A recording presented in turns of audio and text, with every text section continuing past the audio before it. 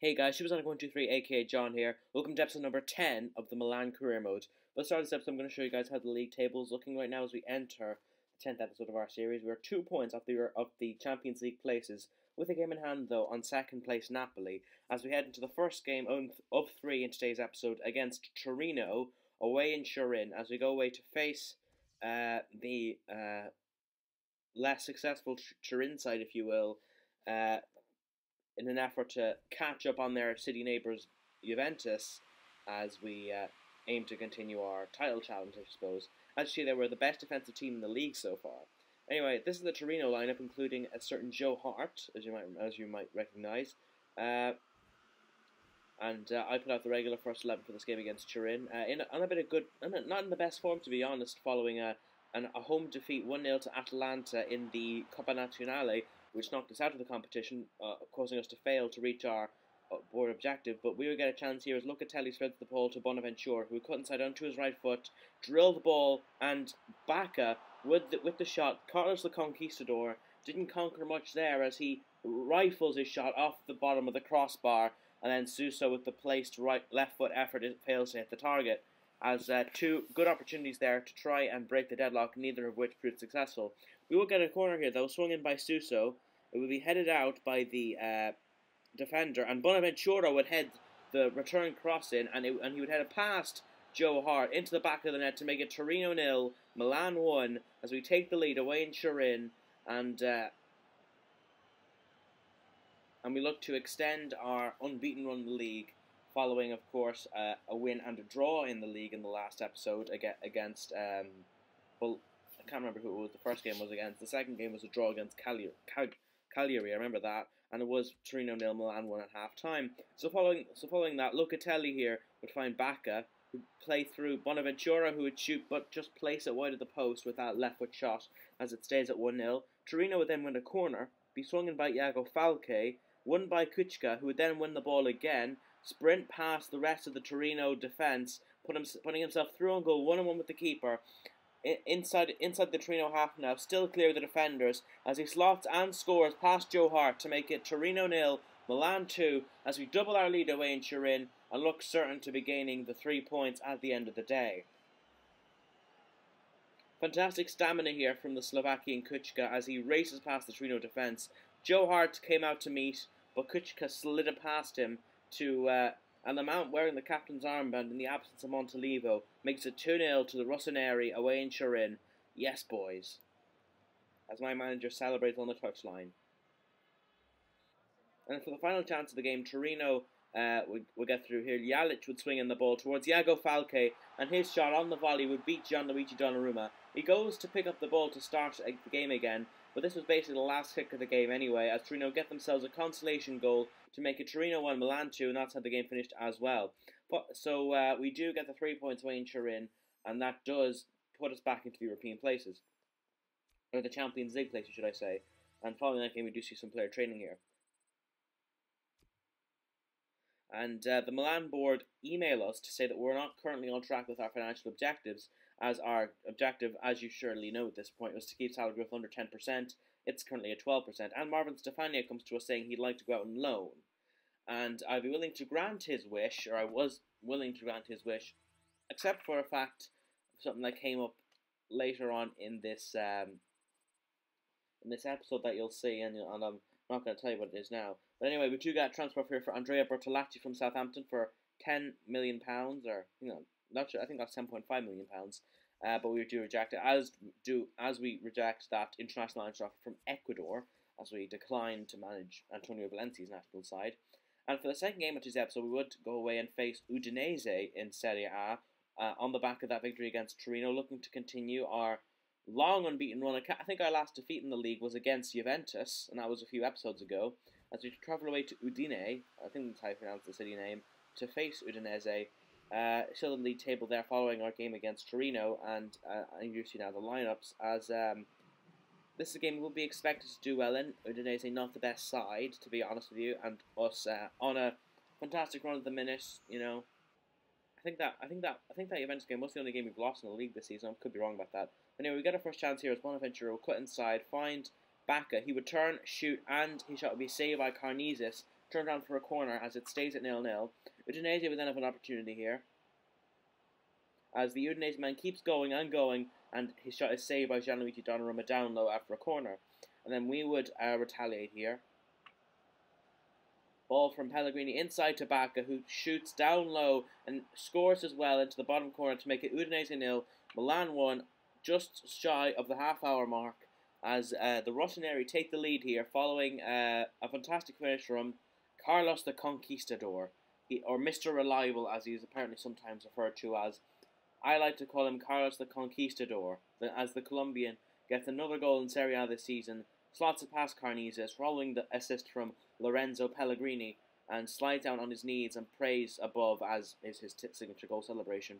And Udinese would have a chance to equalise there, but the shot would be saved by Gianluigi Donnarumma, and then we would try and double our lead here with Kuchika finding Bacca, but his shot would be saved by Carnizes as he keeps his side in the game just before half-time. Suso was swinging this corner here, be towards Daniele Regani, but his header will be saved by Carnizes as it stays at 0-0. And then into the second half, then Udinese had a shot there, saved by Donnarumma, but the rebound will be saved by Donnarumma again onto the post, back off the body of Donnarumma, and cleared by the defender to keep it at 1-0, to keep our lead intact, as we so nearly conceded our lead there. And then Adalberto Peñaranda, on loan from Watford, would have an opportunity there. Header would go over the bar though. And as you see there, Giacomo Bonaventura, with a tough tackle, went down clutching his ankle, has gone off injured, and I just spent this time looking for somebody to bring on. I ended up bringing David Pino, even though he can only play on the right. Good enough, I suppose. So then Udinese would come forward again. They would stride past the defence, and their Udinese man would power the ball into the bottom corner past Gianluigi Donnarumma as he makes it Udinese 1, Milan 1, and it's just typical of our defending right now. You know, I don't think we've been the solid defensive unit that the fact that we're the best defence in the league has shown we have. We gave away poor goals in the last episode against Cagliari to cost us the victory, and here against Udinese as well. But we would try and regain our lead here, as Andrea Belotti off the bench would slide in Andrea Bertolatti, who would shoot but go just wide of the post past Carnizes, as it would remain at 1-1. And then Lorenzo Pellegrini would find Bertolatti back into David Pino, turn aside to his right foot, shoot, but it would be saved by Carnizes as the Frenchman is denied by the Udinese goalkeeper and might have the opportunity to give us back the lead. But Suso will swing on this corner here towards the centre, be headed away by the Udinese man, back to Suso, who will get the ball in with the left foot in towards Belotti, whose header will go just wide of the post as Udinese do clear the danger. And into injury time, Udinese would have a final opportunity shot saved by Gianluigi Donnarumma as it finishes Udinese 1, Milan 1. An exciting game away in Udine, but in the end it would finish 1-1 as we do drop 2 points away from home. And as you saw there, Giacomo Bonaventura sprained his ankle in that game and will be out for 4 weeks. So the reason I didn't want to loan out Stefaniak is because he's going to be our starting left winger from now on, up for the next 4 weeks, while Bonaventura is injured. And of course, Niang still has another 3 months on the treatment table from his ACL injury. As you see, we rejected transfer bid there for Davide Calabria from Real Madrid, and we get our youth squad monthly report here as we do release these 2 guys, but keep Valerio Costa in the team. And Stefaniak does come back to us again, saying he'd like to go out on loan, and I plan on loaning him out next season, as of course, as you know, Paul Georgeson Tep is going to be coming into the side on a free transfer, so Stefaniak's really going to be surplus to requirements next year, so we're planning on loaning him out then in the summer. And we do get our monthly scouting updates from Greece and Italy. We do sign that guy there, and Fabio Bruno, and we keep on scouting this individual. And we do have a monthly squad report as we enter the month of February. I skipped past deadline day, didn't do any coverage for it because I didn't really do anything on deadline day. I didn't really have anything to do. This is a good Milan side, and I think the squad that we have, which is what we're gonna have to deal with up until the end of the season, is going to be enough to allow us to challenge for the league title, which is what my main goal is. My primary goal is to get us Champions League football, and currently we're on the Champions League places, but we're not now. We're in 4th place as of the start of this game against Sampdoria, but we are only a couple of points behind. Anyway, we would face Sampdoria at home at the San Siro in Serie A as we look to continue our yet unbeaten run.